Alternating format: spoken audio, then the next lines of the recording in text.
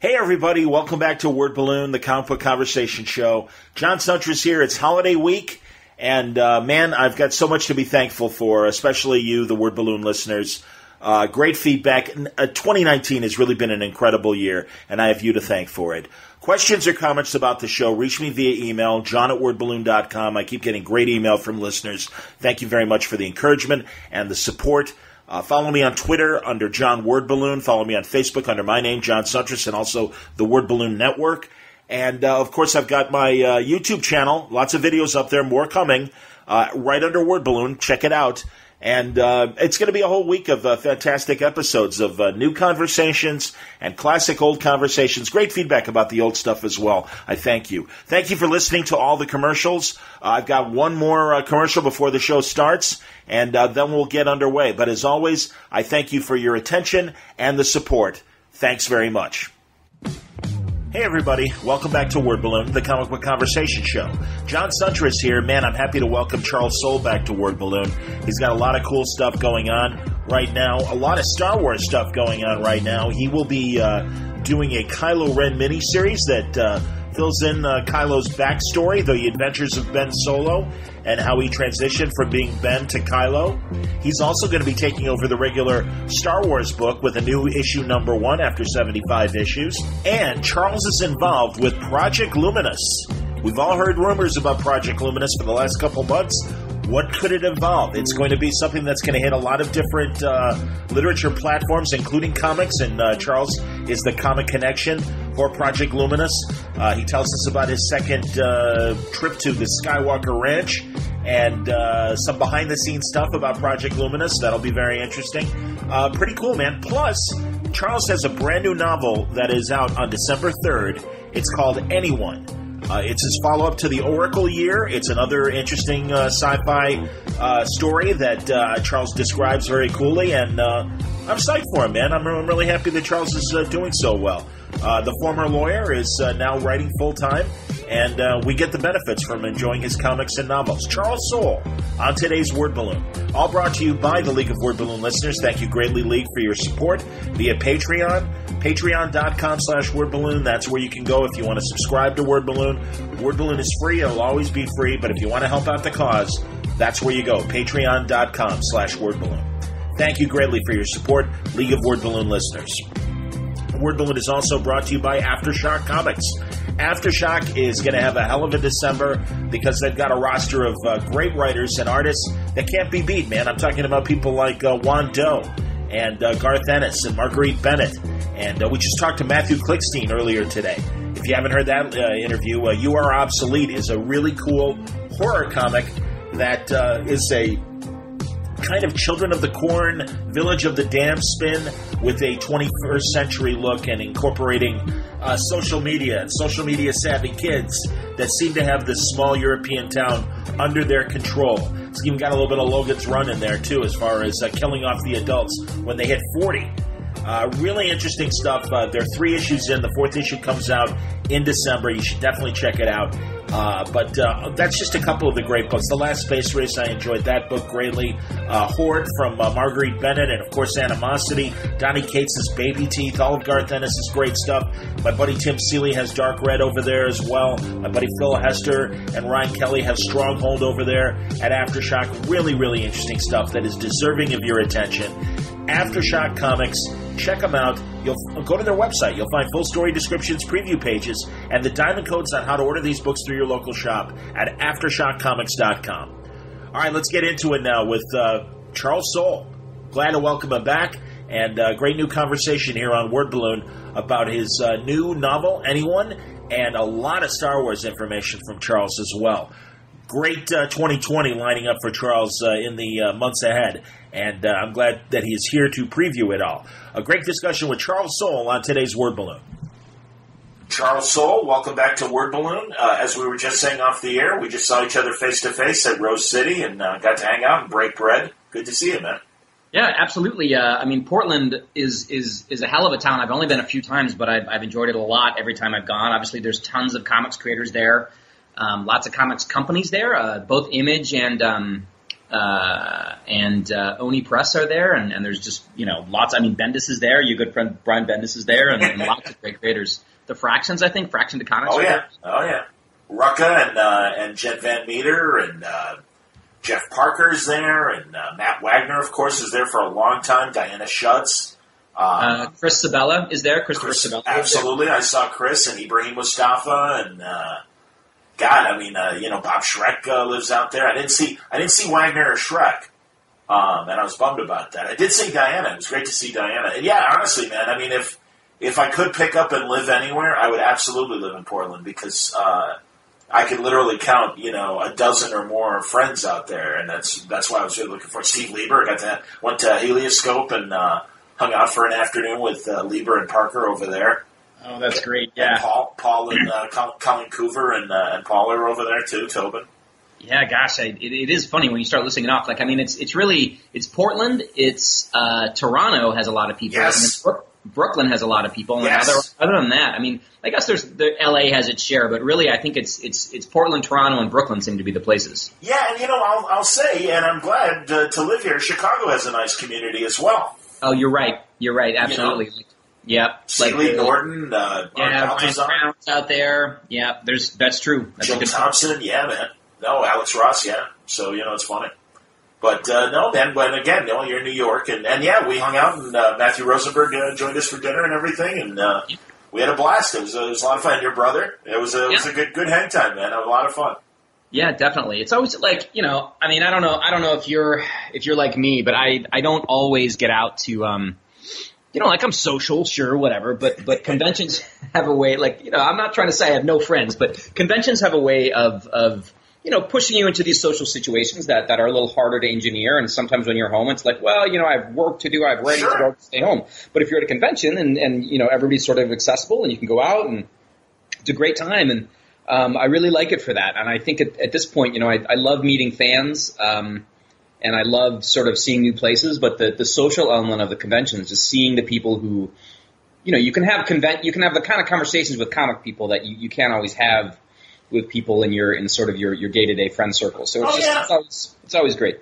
Yeah, man, and I always say when I go to places like San Diego and Portland, certainly qualified this time too, it's like it's really expensive summer camp because we're there, the weather's nice, and it's like, hey, it's all my out-of-town friends, we're all together. Let's hang out, let's have a meal, let's go do some after-hours stuff, and yeah, it's always a good time, and I get no sleep, but I'm always smiling, so it's worth it.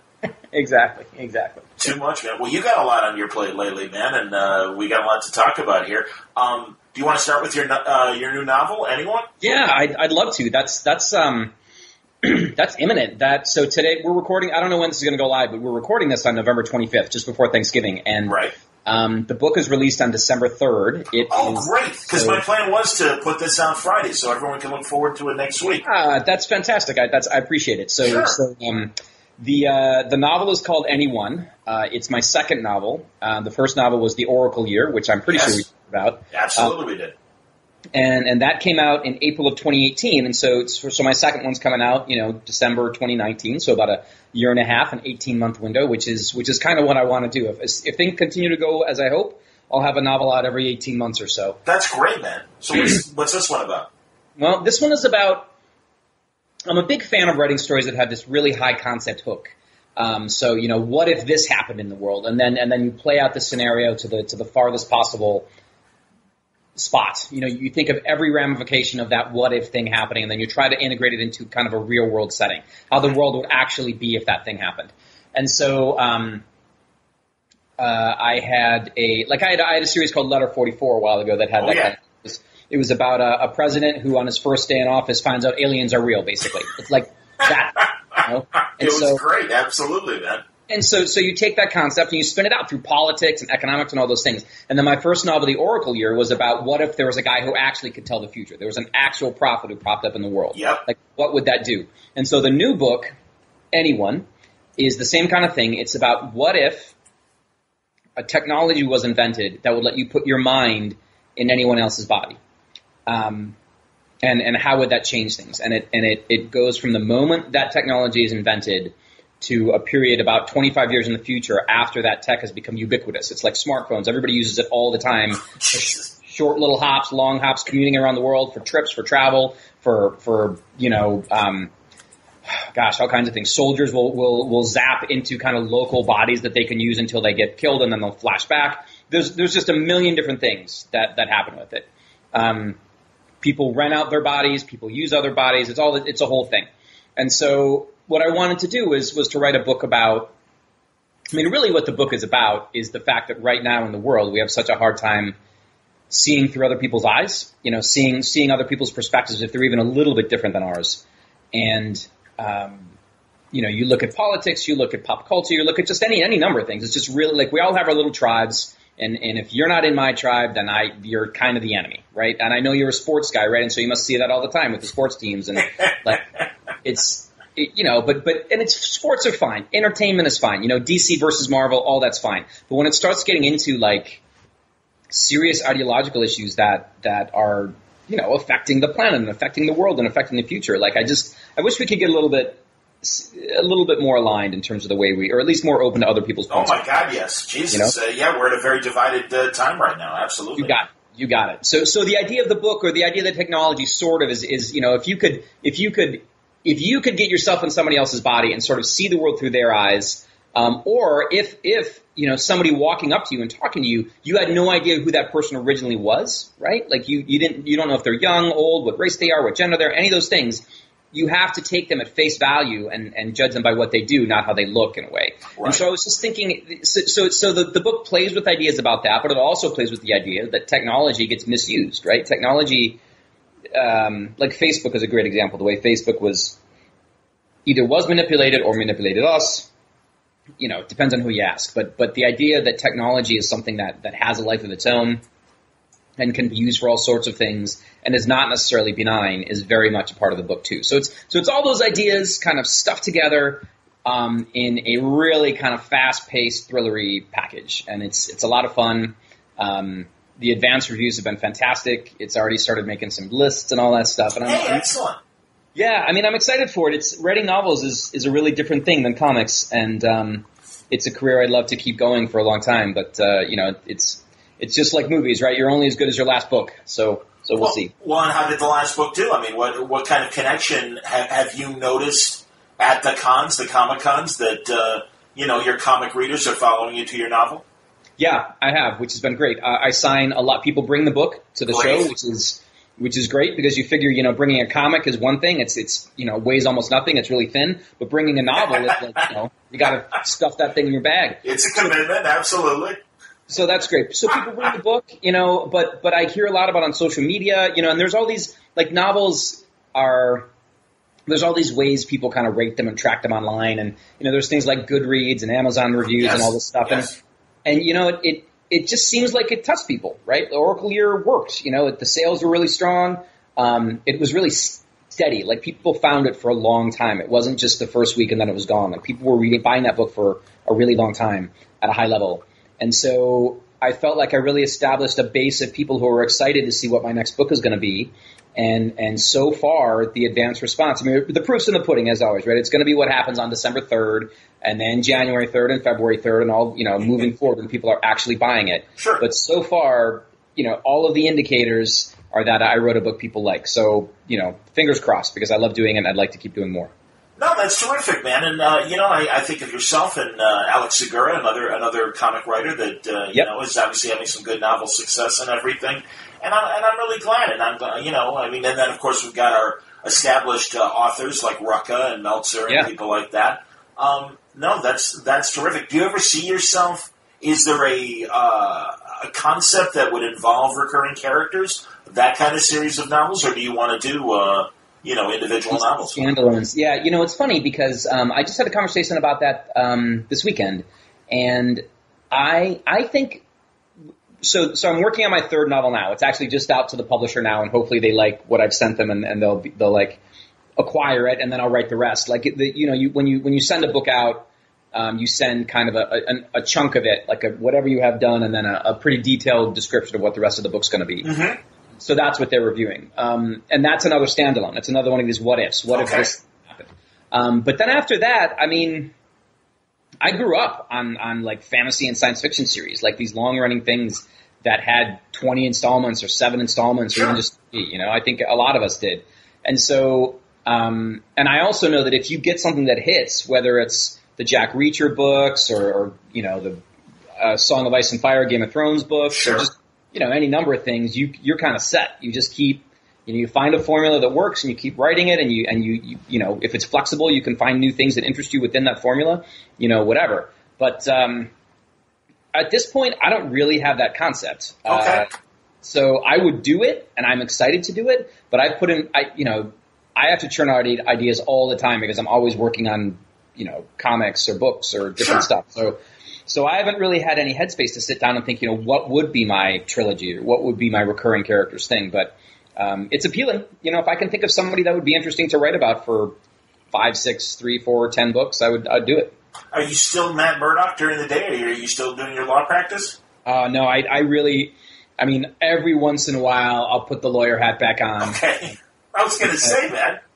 It's a shame in terms of your productivity. I was going to say, if you're maintaining the law career as well, but that's cool. Both, I'm glad that the creative side is going so well for you that you are able to put the practice down. So it's also, I'll tell you what, Jen, it was also just a question of of responsibility. When you're practicing law, you cannot do it at a half-ass level. Right.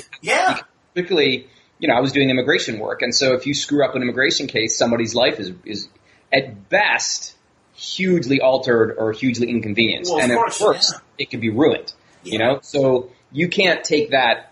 You can't do that at anything less than a 1,000% level. And when it became pretty clear that I was putting it second place for myself beside the writing, that it was irresponsible to do it. It was not fair to the clients, and it was like I took oaths, So like I just finished the clients I had and worked on them as and made sure they were all squared away, and then I stopped taking any new ones. And so over time, that if that's what you're doing, then you don't have to worry about being a lawyer anymore. So every once in a while, like every time I do a new comic, I form a new business entity and bank account and legal documents for it. So kind of it's in its own bucket. And okay.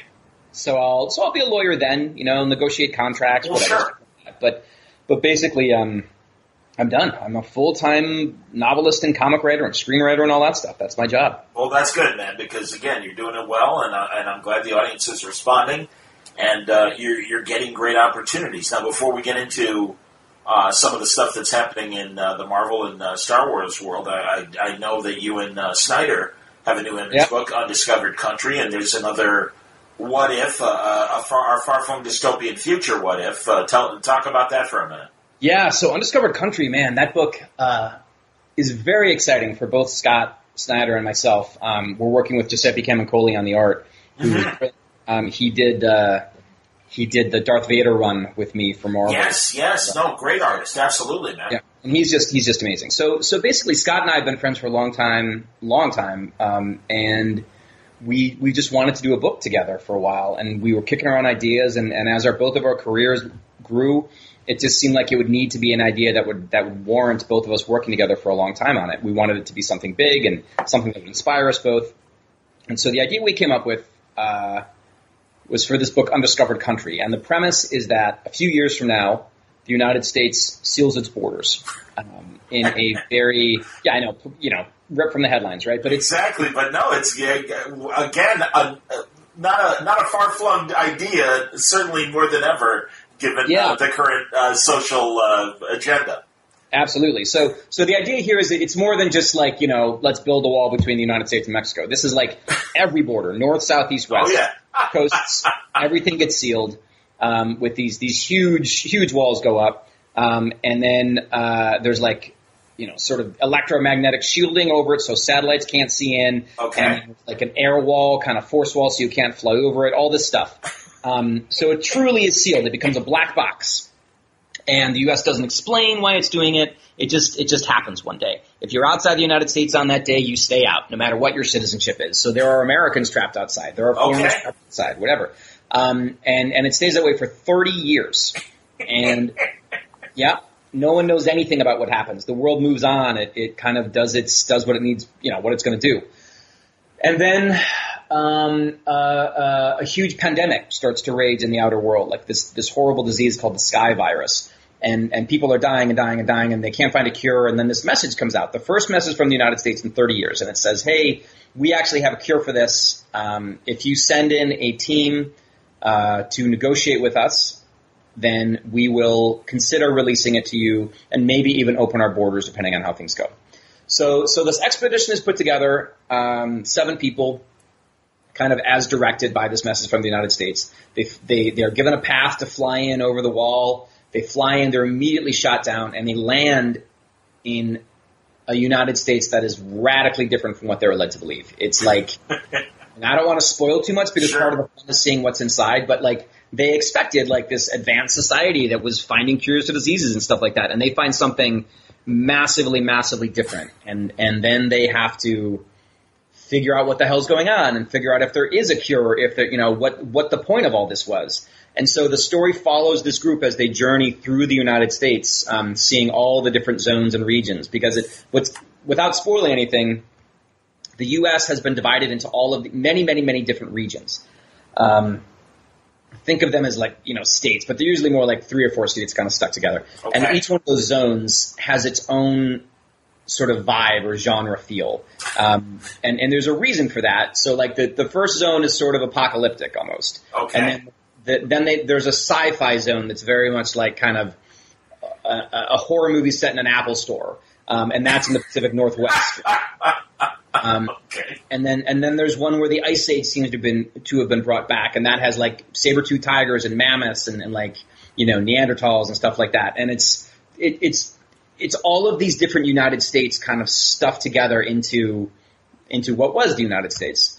And again, there's a reason for all of that happening, but the expedition certainly doesn't know it, and the readers won't know it for a while, but we're going to be laying down clues. It's a big mystery. It's like Lost or Land of the Lost or something like that, and it's called Undiscovered Country, and we're just, it's so much fun. Like, writing it is just a blast. You get to do whatever you want. You get to play with American iconography in these really interesting ways.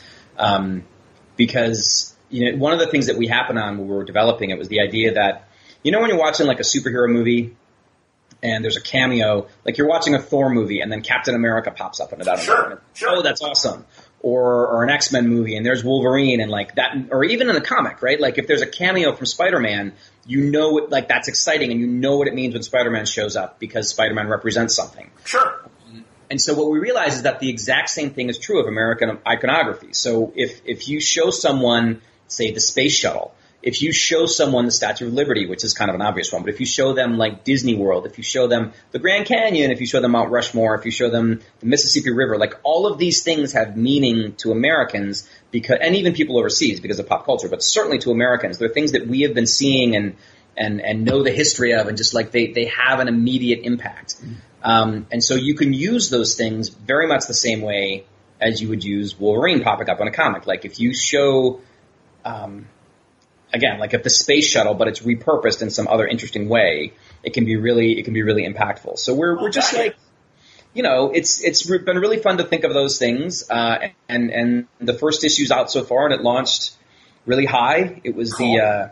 The highest image launch in 5 years and the second highest in 10 years. Oh, that's great, man. Well, sure. I mean, again, you and Snyder, again, you guys have a great bibliography, and I think have built a level of trust as far as readers go and stuff. So I'm glad to see that. And again, I know, Scott has certainly had his image books, and you as well with things, that I don't know how many image books you've had other than like curse words, but I know that. Letter 44 was through Oni and everything, and so you both have already, I think, established yourselves both as creator-owned guys and also mainstream guys. So that's great. And as far as the iconography of American stuff, I mean, let's not forget the classic Planet of the Apes with, like you said, the Statue of Liberty washed up on shore. I mean, that NBC show that I was sorry, it didn't to me live up to the premise. But going back to San Diego, I think of.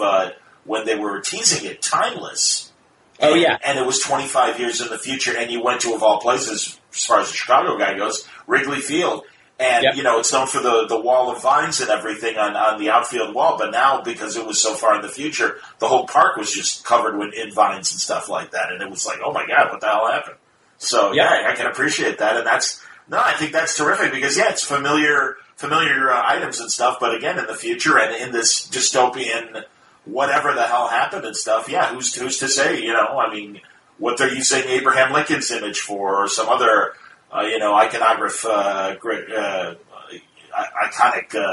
president or historic person or whatever. Yeah, you name it. It's like literally endless. Like one of the things we're playing with is, like the bison in Buffalo, right? Like they sure.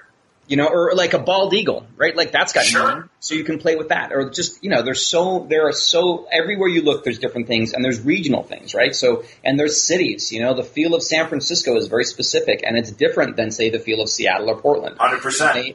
They all have a quality to them, and you can use that, and it's powerful. And so we have all of the power of American history and American pop culture, and all of those things are kind of working for us. And honestly, our job is kind of to try to tell a story that isn't just, remember when you saw, remember Davy Crockett and his coonskin cap? Like, that's not interesting. Like, we want to do something that uses this stuff in a way that's like, that's impactful. Is it the 7 people that descend? Are they a multinational group? And I imagine that's obviously part of your mythology, and I want people to read it and stuff, but the UN was obviously based here or is based here in the United States and stuff. So is it the European Union that's trying to make this deal, or some other world organization? In the intervening 30 years, because there's a power vacuum, right? And so sure. The United States, all of those, it withdrew its military before the sealing, we call it, the sealing of the United States, LNG. So all of those military bases and all that stuff were just abandoned. And so the way that the world reacted to that was by kind of going crazy, because all of these checks and balances were no longer there. And so you ended up with World War III, World War IV, and they caused a lot of havoc. A lot of bad things happened. But when things eventually settled down, you ended up with 2 primary empires and then a bunch of kind of, rogue states or outer zone states. So the two main empires are the Alliance Euro-Afrique, which is basically Europe and Northern Africa and the Middle East. Okay. With satellite territories here and there around. And then the other one is the Pan-Asian Prosperity Zone, which is basically China and then the Malay Peninsula, India, Japan, and much of Oceania. And they also have South America, which is cool. Oh. Because China has a lot of interest in South America now as it is. So that's kind of the way it works. And then there are outliers here and there, sure. Canada is its own thing. Okay. Other countries here and there. So, but we put a lot of thought into what would happen in the world. One of the things that was really useful for this book was we Scott knew a guy who I now know too, who was an ex-CIA agent. And he says he's retired, but he's clearly not even close to retired. Like the stuff he talks about and the stuff he knows. But he's been very helpful in kind of letting us think about the way American power is projected in the world, plans, ways America would work. He initially, when we told him this premise, he's like, well, we're already thinking about doing that. We're like, what are you talking about? And he's like, yeah, it's this idea called Fortress America is the concept that's been sort of war gamed. And the idea is, what would we need if we did want to seal our borders? What are the things we need to stockpile the United States? Wow. Stuff that's not present inside the borders, like rare earth minerals and, oil, various things. Like, what would we need to have as much of as possible so that we could kind of continue operating at roughly the same level we have now? Interesting. So it was like coffee, like crazy things. It was amazing. Yeah, basic things like that we do take for granted because of international commerce. That exactly, if we were to really wall up, how do we get this stuff? And God, I always think of that great scene at the end of 3 Days of the Condor, when Cliff Robertson, the CIA inside man, and the disillusioned agent Redford is talking to him and stuff, and they talk about the war games and the things they plan out. What if the worst happened and stuff? And it's like, what do you think the people are going to think? They're not going to ask us how we get it. We just want to keep our lives, maintaining the status quo that we all enjoy. And how do we do that? And it's like they're not going to ask us. They're not going to tell us to ask everybody, please. They just want us to get it, in that kind of crass Robertson point of view and everything in the movie. And it's like, no, I get it. I think that sounds interesting, and that's really cool. And I also think of Brad Meltzer telling me how he got asked by the government to come in and kind of figure out anti-terrorist plans and how can we be attacked and things like that. And he was in, think tanks for that to come up with scenarios and what things could be weaponized against us and how could we combat those attacks if they were to happen and stuff. Really interesting, man. Very cool. Yep, absolutely. We went to Scott and I went to through the same guy. He introduced us to a thing called DARPA, which is the defense. Sure. Yeah. Tell people about DARPA by all means, man. So DARPA is the Defense Advanced Research Projects Agency, which is sort of like it's a Defense Department organization whose job it's full of geniuses, and their job is to think of things that might hurt the United States down the road, 20, 50, 30 years, whatever, and then invent technology to stop those things before they get here. So we sat in a conference room with all of these experts in all these different fields. So we had somebody whose job it was to design and engineer like undestroyable Jeeps, like things that that could be hit by 5 IEDs and just keep going. And they had these incredible tires that they were kind of like they were half tank tread, half tire, and they could sort of in a moment's notice they could flip between tank tread and wheel depending on the terrain you're on. Wow. And the way that they had this active shielding that would just sort of the minute an explosion started to happen, they would slam down so that it was just everybody was protected. It was wild. We talked to the person who's fighting epidemics, and they have this incredible genetic level vaccine they're developing genetic vaccines they take so much less time to produce, and they're just super versatile and incredible. We talked to their AI person, we talked to their cybersecurity person, we talked to their, these geniuses who are telling us about all this technology that's out there that they're making now in order to defeat the stuff that is going to be out there in 20, 30, 50 years. And this was what was there was a name for what it was called. I wrote it down. It was red envelope classification or something. So basically, this was the stuff they could tell two random, idiot comic book writers. They could tell us these things, which meant the stuff and that blew our minds out, all over Washington D.C. And God knows what they're doing that they can't tell us about, right? The classified stuff. It was amazing. It was an amazing day. And so a lot of that stuff is now an undiscovered country, and it's really fun. That's excellent. And so first issue came out last month? Yeah, first issue came out November 6th. Yeah. And second one's out in, I think, December 12th or something like that. Fantastic. And, it's a monthly book. So we have plans to go for 30 to 50 issues. We're going to see if it keeps up, but so far sales are awesome. And we also Scott and I and Camo sold the rights to a film, which is amazing. So hey, that's great! Congratulations, wonderful. Yep. So it's with New Republic Pictures, who did Black Swan and a lot of other interesting movies. Wow, sure. Yeah. And we Scott and I are writing the screenplay too. So that's another big job that we're. Wow, excellent, man! Is this your first screenplay? It's the first one it's not my first screenplay that I've written. It's the first one that is happening at this level. The studio specifically hired us to do it, is, paying us money and all that. It's really, it's exciting. And the trickiest thing for it really is Scott and me finding time to work together because we're both so busy on everything else. And, sure. He lives kind of far out on Long Island. I was going to ask, man, because you guys are both New York guys, but that doesn't necessarily mean you're next door to each other. So go ahead. No, not at all. I mean, right now I'm in upstate New York, in a town called Beacon, which is beautiful, and I come up here a lot to write. And then I'm in Brooklyn a lot too. Okay. But one of the right now it's probably a 3.5 hour drive to get to Scott's house. Wow. And from Brooklyn, it's probably it's like a 2 hour drive. Isn't that insane, man? Honestly, again.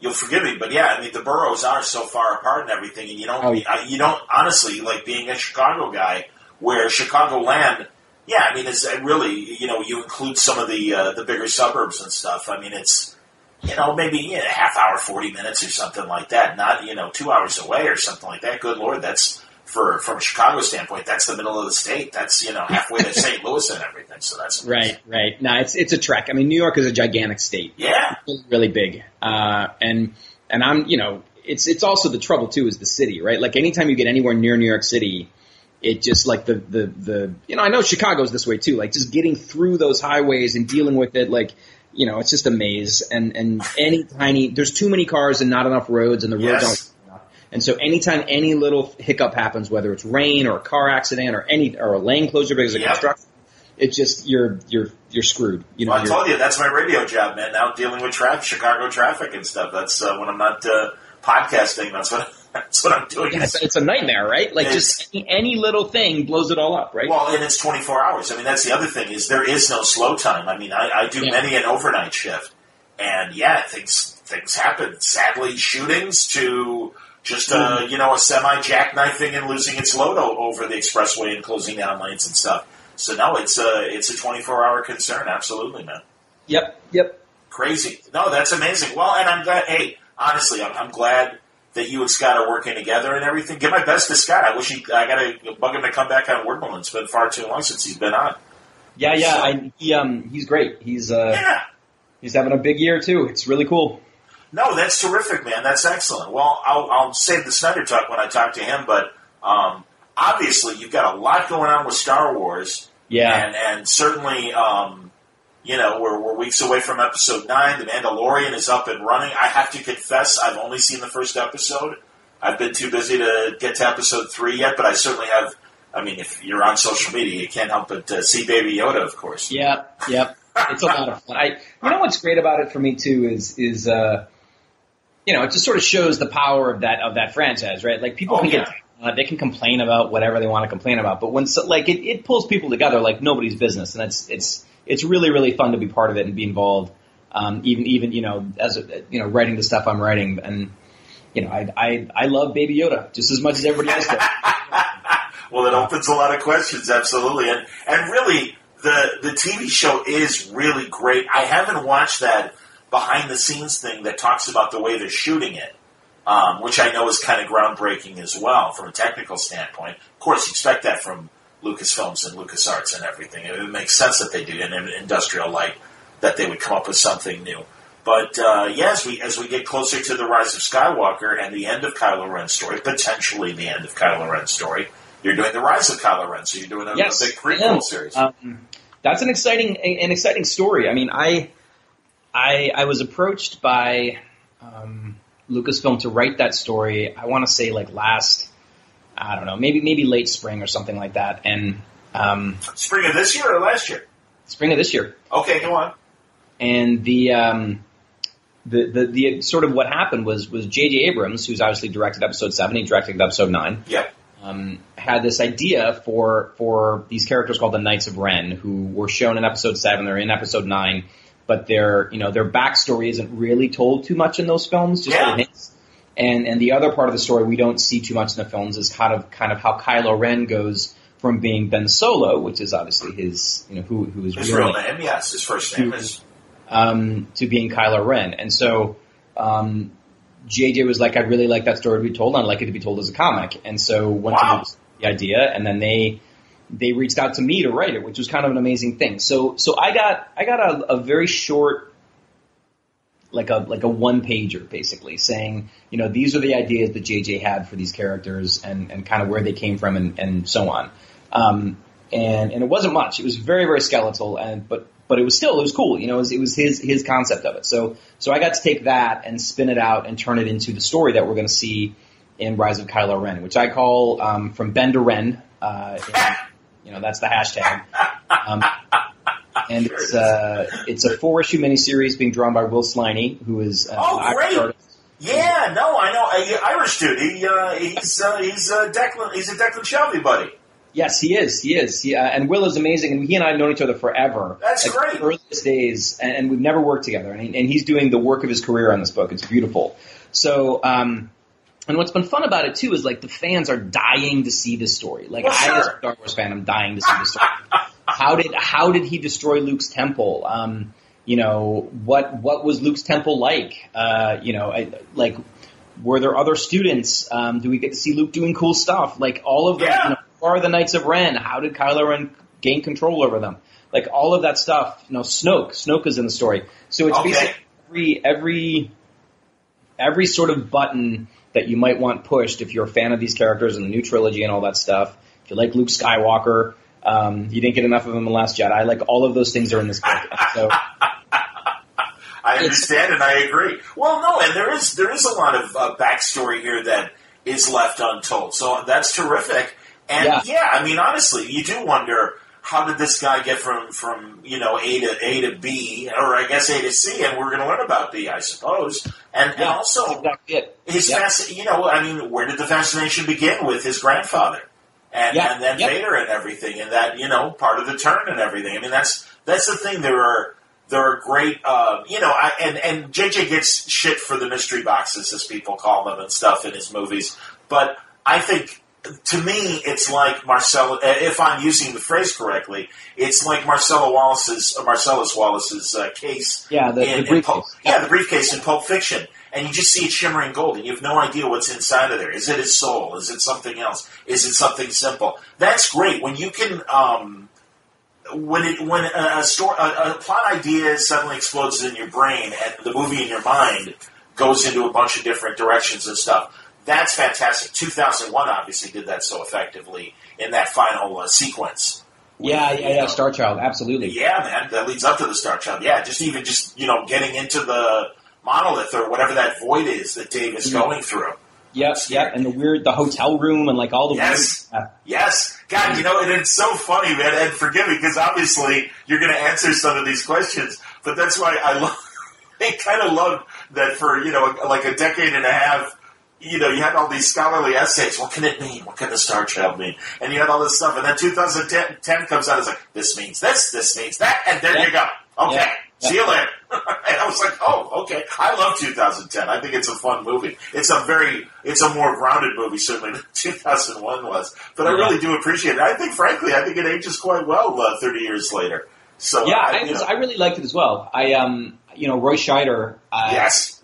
He kind of like, I'm sure he must have been in bad movies, but the movies I remember him being in were all awesome. So I think the only thing, and I got to be honest, I didn't watch it, was that Sequest NBC show that he was. I guess he was in that, wasn't he? Yeah, he was the commander on that and everything. But no, oh my God, the 7-Ups and so many great movies. He was a truly marathon man. I mean, I'm a big Roy Scheider fan, and I thought he was terrific. Lithgow was great in that. Bob Balaban, Helen Mirren as the Russian, she was great. Oh, that's right. It was solid. And I read the novels too, like the Arthur C. Clarke books. Oh, that's cool. Yeah. Jesus. Oh no, and I remember when 3001 came out, and they unfreeze poor Frank Poole. Yeah, exactly. That's exactly what they did. I just saw a movie last week, Dr. Sleep, if we're talking about Kubrick stuff. Yeah, tell me, how was it? I liked it, but I'm also, I'm a huge fan of Stephen King stuff, and so it was fun. I thought it was a great adaptation. But the thing that was interesting was that they made it it's a sequel to The Shining as a novel, but it's also a sequel to the Kubrick film. Yes. And it echoes many of the shots and much of the design and many elements of the Kubrick movie, which Stephen King has kind of gone on record as not being a huge fan of because it diverged from his novels so much. So it was interesting to see the two versions of The Shining mashed together into this sequel. But I really liked it. There were some elements I was not as sure about, but it felt kind of like 2010, right? You had this incredibly ambitious, artistic, bizarre kind of very specific vision of its creator, which was The Shining. Sure. And you have Dr. Sleep, which was super entertaining, really well done. I really enjoyed it, but it didn't have that same level of mystery. Yeah, really a sort of a visionary kind of, like someone who was going to make it the way he was going to make it, and that was it. Oh, The Shining's a fever dream, man, especially as it gets more and more intense and everything. Good Lord.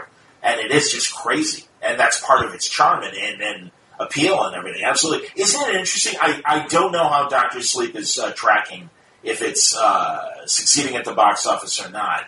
But isn't it interesting, and you're really the first person I've had a chance to talk to about this, the failures as far as box office goes of Terminator and Charlie's Angels and all that stuff. And it's very interesting because, again, as we're talking about Star Wars, you can understand the studios thinking, hey, people like established tropes and concepts, and let's go back and do new versions of X, Y, and Z. And you'd think, oh, this will work. There's an audience for this. These have always done well. and all of a sudden it's like, yeah, maybe not, and for whatever reasons. And I think in the case of the Terminator, I still haven't seen it, but everyone I know who's seen it has loved it, which is very interesting to me.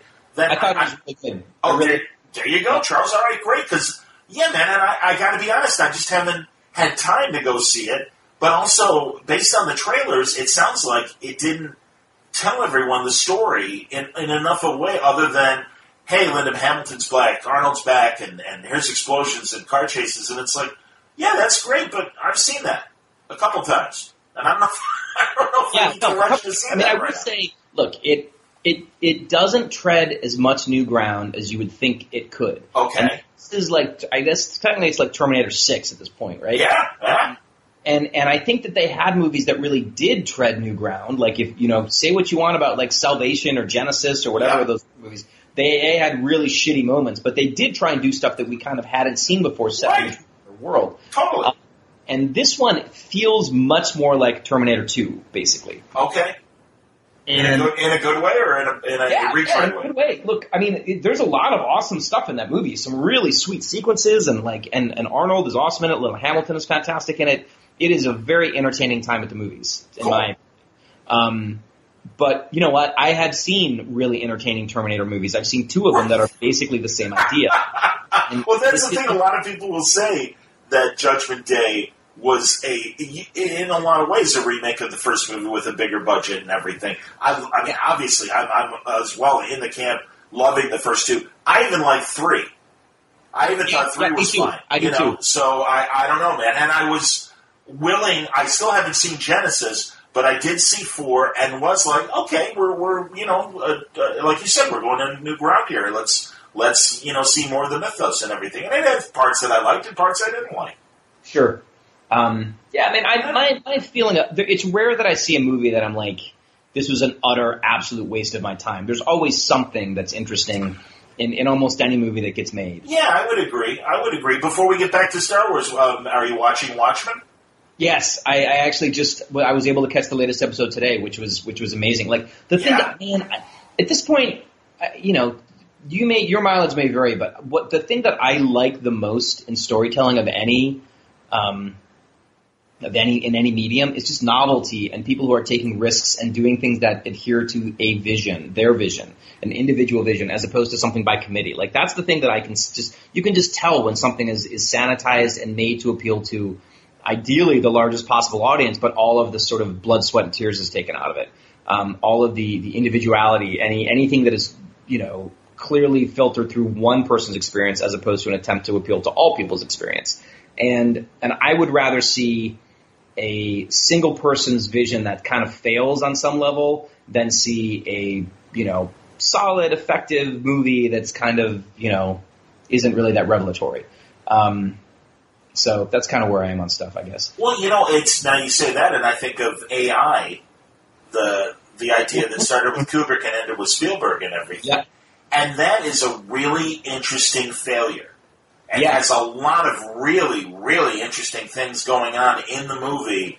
And you can literally, much in a way that it didn't work for me with Justice League, AI, it's like, okay, that's clearly a Kubrick idea. That's clearly, or at least as a viewer, you assume that. And then finally you do sometimes read behind the scenes, actually that was a Spielberg idea that I thought was Kubrick, and good for Spielberg to try to emulate Kubrick in that moment or whatever. And it's a fascinating movie. I think it's a great look at 2 different visionaries. And really, I think Spielberg did a great job, at least, give an honest effort to really make something interesting. I do too. And interesting failures are much more satisfying than, a tepid 2-star. Yeah, that was okay.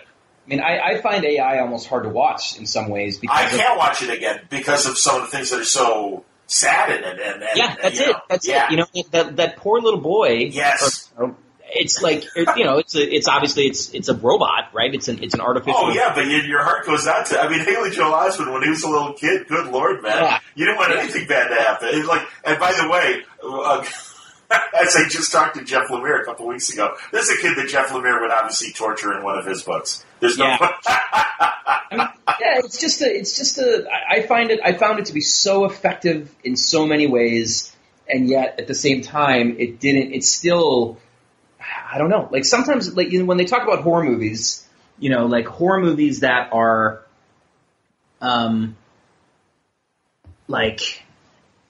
that are too scary, that are legitimately frightening, don't do well. Because that's not the experience of viewer generally. Like a mass viewership does not want to be terrified.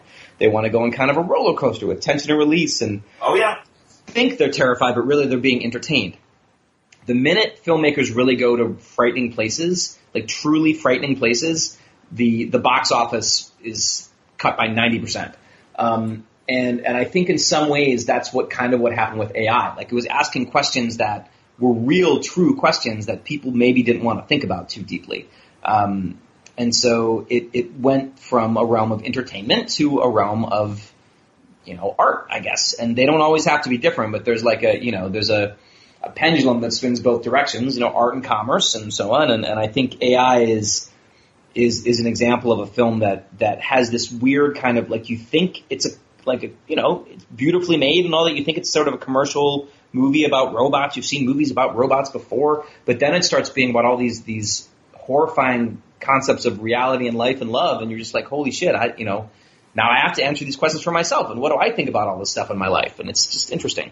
I love it. Yeah, and Watchmen, what I like about Lindelof's Watchmen is it's a different story that's happening in the Watchmen universe, and yet you've got Laurie and you've got some of the, for people who aren't caught up, I'll leave it oblique, but you do have characters showing up. Obviously, Jeremy Irons, we all know, is Ozymandias and everything, but I like that it started in Tulsa, and I like that it started with Regina King's story and Don Johnson's story and what's happening there, and also the ramifications of a well-intentioned President Redford.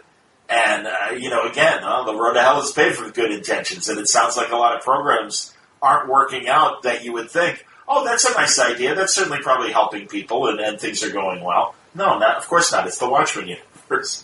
And and I find that really, really interesting. And I give Lindelof a lot of credit. I mean, really, man, it is tough out there. And we'll get back to Star Wars. Don't worry, kids, I promise. But I do think part of the thing that really does fascinate me right now is this reaction to new people handling these old concepts, what they're doing with them, and this really, vicious fan reaction of, well, that's not the way I would tell that story, times, a million.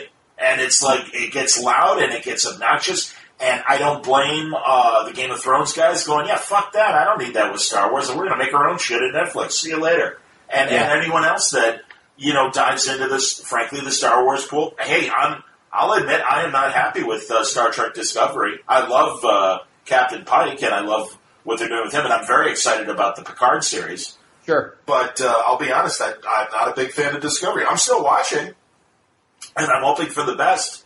But right now, after 2 seasons, I'm still like, yeah, I'm not digging it still. Yeah, it is funny, like the way that a PhD thesis could be written about the way that people feel ownership over franchises. I'm sure they're not being written right now. I'm sure you're right.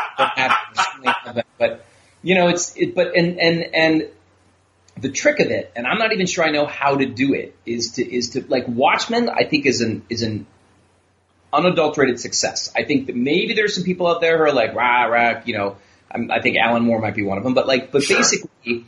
That show, I think, is a success. It's a water cooler discussion show.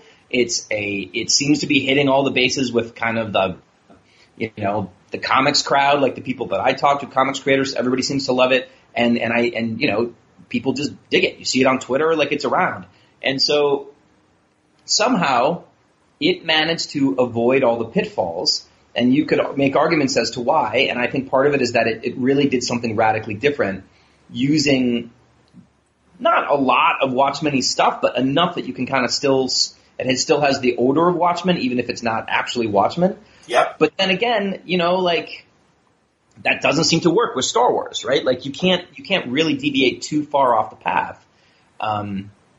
But this, I don't know. Like, I don't know why Watchmen works and, like, say Solo doesn't. I mean, I could. I like Solo a lot too, and I did too, but it didn't land. You know. No, I hear you, man. Well, you know, one thing I have, and I think Star Trek shares this as well, is there was so much other material in between the movies, and we've got the Timothy Zahn novels and the Dark Horse comics and the Marvel comics and everything else that's come since, and again.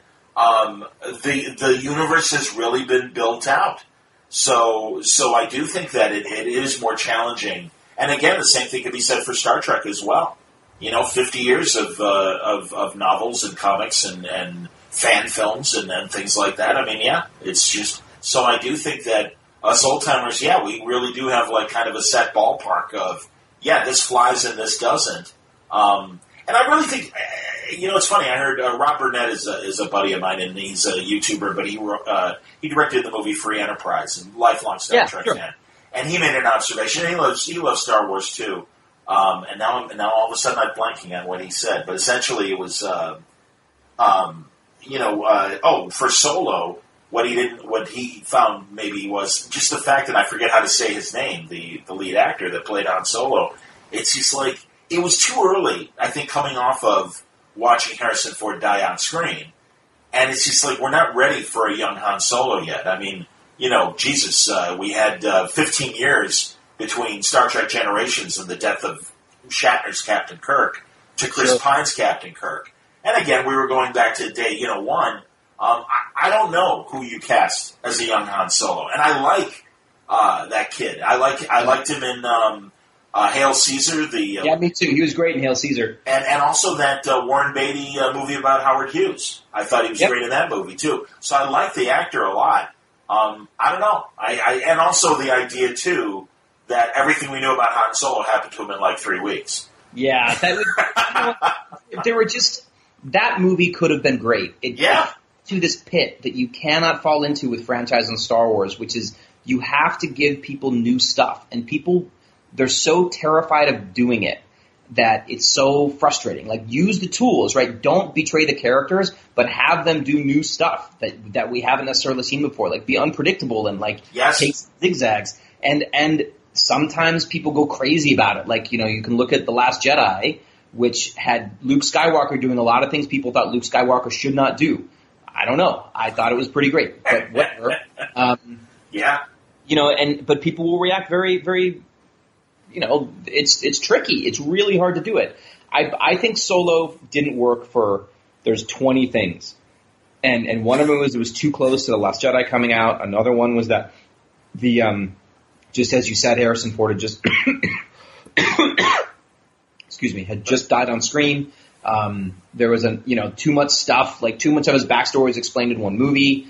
Blah, blah, blah, blah, blah. Lots of things. And, I give Ron Howard a lot of credit, man, because there's, again, a thankless job, man, coming in and trying to fix it, much like Joss Whedon with Justice League. Mm-hmm. But in Ron's case, I'm like, I don't know. I thought it was an entertaining movie. I liked Woody Harrelson's character. God, I have to confess, I'm not a Game of Thrones watcher, so I didn't know this love interest that they had in Solo. I know she's got a big part in Game of Thrones. I totally fell in love with her. I mean, I had a bad movie crush watching her. I'm like, I definitely fall for her.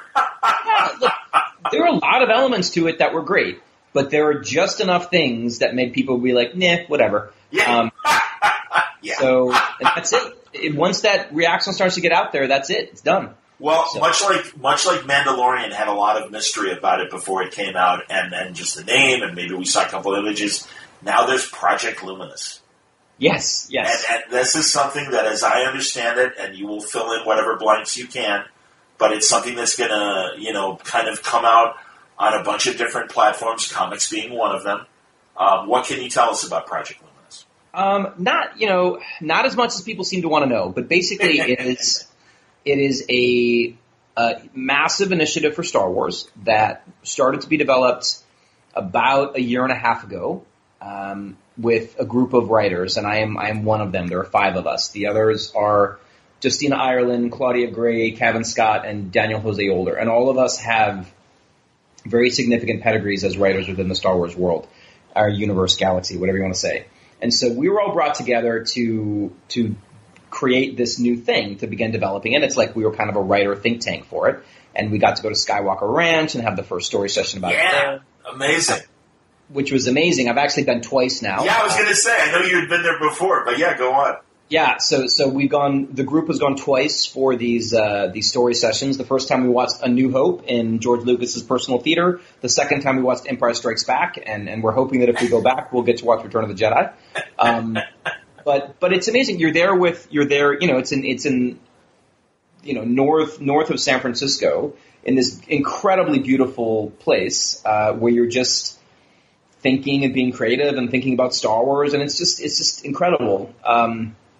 Really super fun. So we've been building this storyline for a long time now, 18 months, I guess, and we have told like almost nothing about it to the world, which is just because we're waiting until the right moment to kind of reveal what it is. Well, sure, man. I mean, good Lord, we still got, Last Skywalker. Rise Skywalker. That's not even out yet. Skywalker. Let the dust settle a little bit from some of those exciting things. Sure. New thing.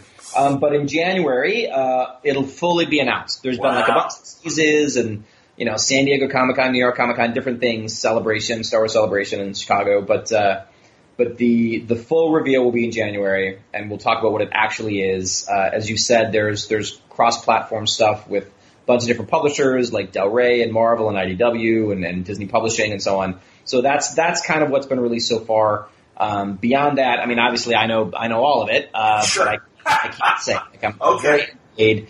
But I will say that the five of us are all writing a ton. We're all very busy with it, and it's really exciting to be part of something that is designed to be what we were talking about before. It's designed to be new. It's not designed to be the same sort of thing you've seen before.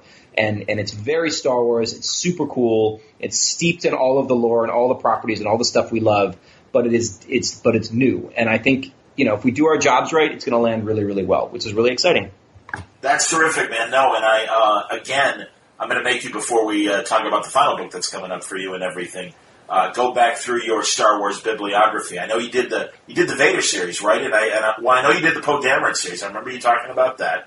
Did you do the Lando miniseries? I did the Lando miniseries. I did an Obi-Wan and Anakin miniseries, which was fun. One of the earliest things I did. And then, obviously, Rise of Kylo Ren now. Right. I have one more huge Star Wars project which launches in January. Yeah. Which, Marvel's ongoing Star Wars comic has been running. It launched with Jason Aaron. Yeah. I think. And then John Cassaday, obviously. That's right. John did the art. And no, Jason, they did a great job. And I loved a lot of those arcs and a lot of those standalone single issues. I loved, in particular, I remember one issue that Jason did where it was Obi-Wan, and you really understood Obi-Wan and Uncle Owen and Beru and everything, and really liked their relationship, and that Obi-Wan trying to kind of nudge Luke into the right way and everything, and then started thinking about if not Jedi training, certainly just making his mind curious with like leaving a box of mechanical things to put together and things like that, and Uncle Owen go to him like, hey, leave the kid alone. We don't want him to die or, end up like his father. You are a bad influence. Stay the fuck away from our kid. And it was fantastic. It was this great scene that totally resonated and it made sense and it fit. So it's a great series. So what can you tell us about the new Star Wars series? Well, so Star Wars is, I think the existing series just ended with number 75, I believe. And it's going to relaunch with a new number 1, which is, Marvel, as we know, has been known for relaunching their series at pretty low numbers. 14, you get a new number 1. Issue 12, Squirrel Girl had like 3 number 1s, I think, within like 2 years. So yes, I understand. So here we have a series that's run for 75 issues. Yeah, that's good. That's a good run. And it launched in 2014, so it's very... God damn, I didn't realize it had been 5 years. That's fantastic, man. Yeah. So now we're launching with a new number 1 in January, and the sort of the hook of it is that all of the Star Wars comic we've seen so far was set in between A New Hope and Empire Strikes Back. Yep. So episodes 4 and 5. And now the Star Wars comic is kind of wrapping up with the Rebels sort of finding their way to Hoth and starting to build a new base there and so on. So now the new comic is set immediately after Empire Strikes Back. So Great. And the whole thing is going to be set between Empire and Jedi. So what you get is the story of, among other things, like how Luke goes from being this kind of sad sack, guy with his hand cut off. Yeah, defeated Jedi that's just kind of a novice Jedi, yeah. Right, and just found out that Vader's his dad and all these horrible things he has to deal with, to becoming that guy who walks into Jabba's palace absolutely confident and just takes care of business. Yep. That's excellent, man. Yeah, there's a good hero's journey. And Leia, of course, I mean, unfortunately, the only thing I'm assuming, unless there are some Han and Stasis dream issues possibly coming, maybe I'm planting a seed for you, man, as a future story or something. Because that is the only, oh, man, Han's going to be, I'm assuming, off-screen, obviously. Yeah, I mean, he's off-screen, but his presence is very felt. I mean, obviously, Han is frozen in carbonite at the end of Empire Strikes Back, and he doesn't get unfrozen until Jedi. So, right. I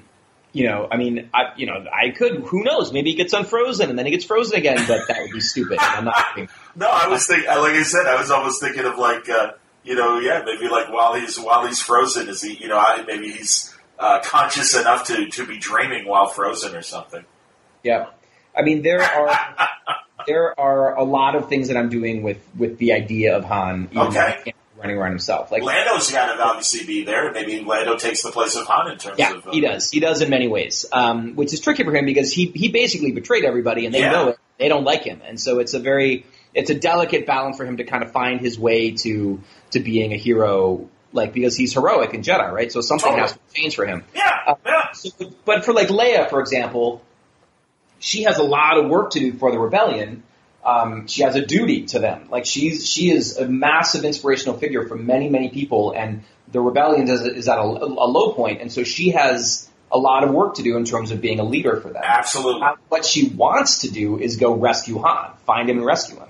And so she can't do what she wants to do because she has her duty that she is sworn to uphold. And so that's an interesting conflict for her. Chewbacca obviously is I have to go find Han, and he can't really do it. And Lando's I just want to run away. And so, figuring all that out. And then you've got 3PO and R2 and all kinds of other characters that'll come in and out. So it's fun. I mean, there's a lot that we're doing that is like what we've been talking about this whole conversation, which is a mix of the familiar stuff people want and new things they didn't know they wanted, and answering the questions they have in ways that are unexpected and fun. So it's I'm really excited about it. The first issue was done. It just went to press. It looks incredible. Actually, I think today is FOC on it. So hopefully retailers will do well and order a lot. Cool. But it's really, it's just great. It's great storytelling. It's great Star Wars. It's a pleasure to tell these stories and get to, write Luke Skywalker in a way that I haven't really been able to do. And I don't know. I'm really having a good time with it. Hey man, that's great. And honestly, and truly, I mean this, Dark Horse had a great run with the Star Wars franchise, and I think we got a lot of interesting stories, and we got a lot of stories of a lot of world building beyond the basics of the core characters and the core concept. And I think Marvel has done an excellent job as well. And really, all the writers and artists are at the top of their game. Who is your artist for Star Wars? Oh, it's Jesus Saiz, who is amazing. He and I worked together on Swamp Thing. Back at DC in around 2013 to 2015. Cool. But he did work on Captain America, Marvel. He's just done a lot of amazing books, and he's truly skilled, and he's drawing just the absolute hell out of this book. So I think people, once they see the pages and see what we're doing, will be very into it. I really like him as an artist and a person, so it's really fun to be working with him. Dude, that's great, man. No, it's you got a full 2020 coming up, and there's all kinds of stuff. It's great, writing novels, writing comics. I mean, I screenplays. I couldn't be happier. So it's everything's firing on all cylinders. Well, there you go, man. So in the weeks ahead, we're going to be seeing a lot of new Charles Soule stuff, and it starts next week with Anyone. Yeah. Is that Tuesday or Wednesday that drops? Yeah, novels come out Tuesday, comics come out Wednesday. So there you go, December 3rd. Yeah.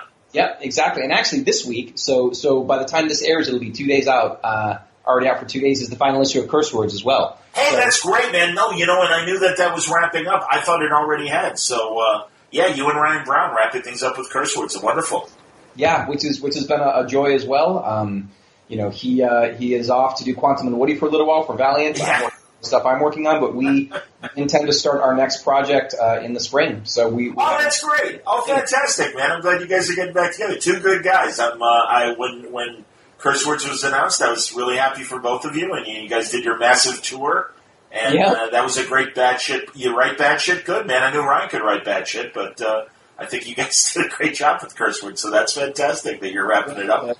The next one has a even crazier premise, and almost it's so crazy it's going to be hard for even us to do.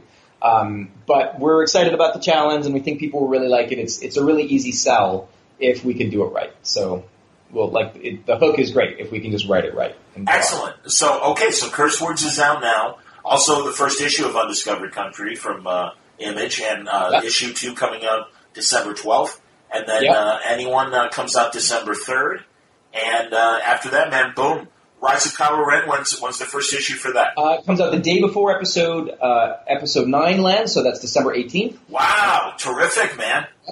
Great timing. And then Star Wars 1 is out, I believe, either New Year's Day, if that's a Wednesday, something like that. Something right around then. Okay. And then we'll get more information in January about Project Luminous. You will. So there's a lot. It's a really, really crazy couple of months, but it's great. That's excellent, man. Well, hey, seriously, no, I mean, everyone's excited for what's going on with Star Wars right now, and I'm glad you're in the thick of it with these projects. And then also, congratulations. I'm glad things are going well on the novel front with Anyone. And I have full faith in Undiscovered Country with you and Scott at the helm. It sounds like a great dystopian future and a very interesting mystery, much like the mysteries that you kind of unraveled in Letter 44. And it's a good time to be a Charles Soule fan, and I'm proud of you. Nice going, man. Well done. Thanks, man. Well, thanks for letting me kind of talk about it through this whole thing. It's just there's a lot going on. My career has really sort of changed this year into a new place, and it feels kind of weird, but I'm excited about it. So I just hope people follow me to the work. If they like stuff I've done in the past, I think you'll like all the new stuff, and I'm just going to keep churning it out, Attaboy. Well, I don't know if I hope to see you at a convention soon, and we get to hang out more. Yeah, absolutely. Well, I hope you have a good Thanksgiving is what I'll say now, even though by the time this airs, it'll be past Thanksgiving. Oh, no, it's still that weekend. It counts, absolutely, man. Likewise, man. Best to you and your family, and I hope you have a really nice holiday, and we'll usher in the Christmas rush with interesting Star Wars stuff from Charles Soule. Well done, dude. All right, thanks, man. Take it easy. This is great. Boy, really great to talk to Charles Soule again, and really enjoyed that conversation. And I enjoyed Charles's books, as I'm sure you will too in the weeks and months ahead. And of course, check out Anyone, which is coming out, his new novel, on December 3rd. Thanks a lot for listening to today's Word Balloon. It was brought to you by Aftershock Comics. Aftershock has been having a hell of a 2020, the year they called the year of reading dangerously. They've been backing it up with some terrific books, whether it's Baby Cakes from Donny Cates, Dark Red from Tim Seeley, Animosity from Marguerite Bennett, Cullen Bunn's Night Temporal, Matthew Klickstein, and You Are Obsolete, a really cool book there. Garth Ennis projects, unbelievable stuff, and they're going to continue in 2020 with really neat books as well. And I thank Aftershock for their sponsorship, but also I thank them for the great books that they give us every month.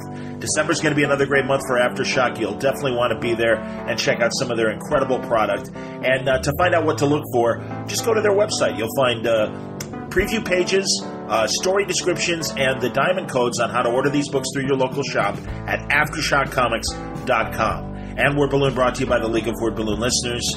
Thank you, League, for your support via Patreon. If you want to subscribe to Word Balloon, it's free, but if you want to help me out and enjoy what you hear here at Word Balloon every month, go to patreon.com/wordballoon or click on the Patreon ad on the front page of wordballoon.com. But thank you greatly, League of Word Balloon listeners.